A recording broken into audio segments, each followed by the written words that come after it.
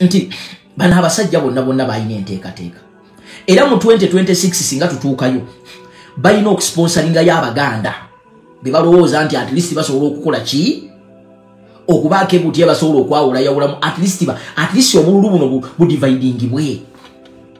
Asooka ye Mathias Mpuuga, owokubiri yali Katikkiro Charles Peter Mayiga, owokusatu Nsereko, owokuna ono gundi w'ekira oyo naye bamu eyo diro naye yali agirimu. Bano bagundi bano ani oyo bamuyitaani Semujunganda osegeera. Owokutaano Elias Lukwago. Era very soon mugenda kulaba nga kino ekibiina ekyafomingiddwa kigamba nti kiwadde Elias Lukwago kaadi era Besigye amudde emabega. Okyegedde era mujja balabanga bakala amaaso nga bagamba tugenda kwesimbawo then tujja kwataganira eri very soon mujja birabe ebyange tebyetaaga kwogerera. Ffe twabagamba tusooka ne tulengizaayo ne tubalaba kubanga ne Lukwago naye atandise okubuulira nga ali threatened ate naye asuubira nti asobola okubeera president wa Uganda era mbu naye ayina amaanyi. Ekirala abantu batandise omubuuza nti naye gwe buli waki buli kaseera gw'okaaba bukaabi wano wagamba nti Musisi yali mubi. Yes, nyinza okubasikizaganya na Jennifer Musisi naye Jennifer Musisi ayina ebintu byekolanga nga Lukwago ate gwe gw'obiromesa osegeera. Olwaleero wavuddeyo n'oga nti ne weebaza Museveni olw'okuba yagobye bagundi gokyogamba kati bwe yabagobye bano be yatadde abali mukola at the moment bogenda okolagana na bulungi osegeera. Bannayuganda njagala muzibuka amaaso tulina opposition wano nga yetulemezaako abasajja abatulu abali mu buyinza. Abasajja abo mbalaba kujja wano kukanula amaaso ne beefuula nti abasajja babakowa n'abasajja bakuuma bugagga bwabwe osegeera. Kati olwaleero gwe weebuuze kiki ekiri emabega wa Mathias Mpuuga amaanyi agajjawa osegeera.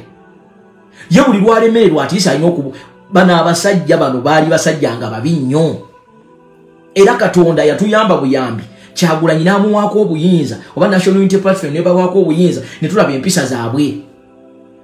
Omusajja olumu yakola statement yo Mathias Mpuuga nga bali mu parliament n'agamba nti ensonga za parliament bwe tujja no mu parliament tetukiikirira bibiina byaffe buli muntu tumukkiriza naye ekyo kifu nnyo kubanga kankubuulire what is the chain of command. Mukama wo bw'aba akuwadde omulimu sirabangako Robina Nabbanja Musafiri ngaze mu parliament n'agamba nti sikiikirira birowoozo bya president eyamutumye appointing authority naye Mpuuga yayimirira mu lukiiko waliwo ekibiina kyekyali kisazeewo Mpuuga n'agamba mbuye wano mu parliament ensonga za parliament zidiscussingibwa parliament si kibiina kya political party kyokka nga mukamawo appointing authority ayina kyakugambye naye gwe oyogera kirala. Osegeera nze kuva ddala musajja namulaba ne mbagamba wano nensooka ne mbagamba n'abantu kati olwaleero Mathias Mpuuga ebitaano bwe byamukalira ku mumwa mukati yeefudde ayagala nnyo bannayuganda. You had an opportunity walina omukisa okukola okuleeta buli kyoyagala.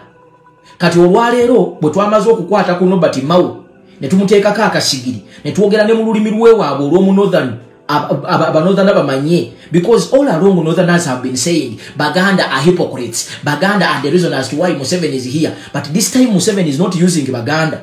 This time Museveni is using Nobert Mao from Northern Uganda to bring amendments which are going to affect your country. Whereby in these amendments they are telling you you're not going to elect your president. You know?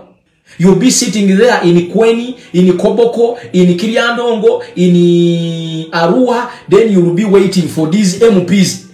But sincerely speaking, let us be sure. How can you trust MPs to vote for you a president? More so these Ugandans MPs as you see them. How do you even trust these people? That means one day these people will wake up one morning and make a law and sell you off. There are people you can trust a country with, but not these greedy MPs. Not these foxes. Not these wolves.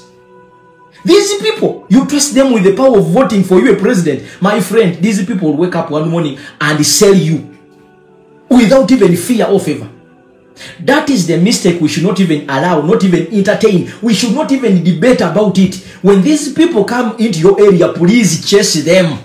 get canes, buy alarms, get canes, chase these thieves. That is the worst mistake you can ever make. There are people you can see and say, yes, let us sit home, these ones can think for us, but not these MPs.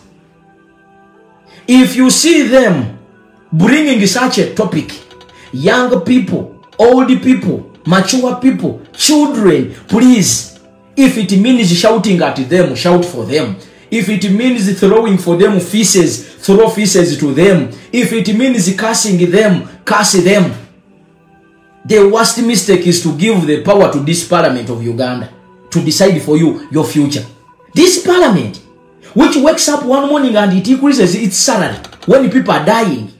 This parliament, which wakes up one morning and it says we are going to move around the region to see and get the views of people who are suffering there. And yet at every end of the month, they get money and give it to their MPs to go and study and bring problems affecting their communities. I want to ask a very simple question. What was the use of regional parliamentary sitting?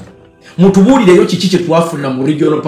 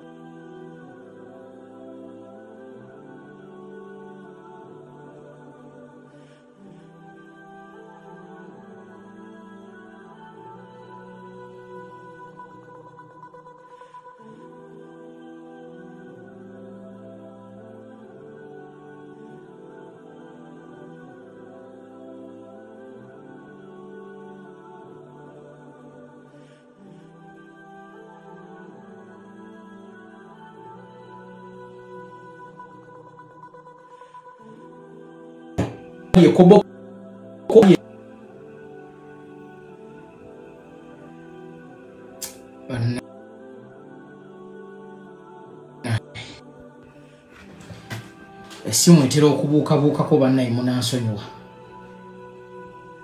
This phone is on and off. Naye byebyo ebizibu byetufuna omanyi kati. Esimu egera ne freezing nga nevaako netta ne vibe kakati. Anyway, mbadde era siina nnyo bingi nnyo bye ngenda bagamba, naye just mbadde njagala mbagambe coincidence ezo about Mpuuga introducing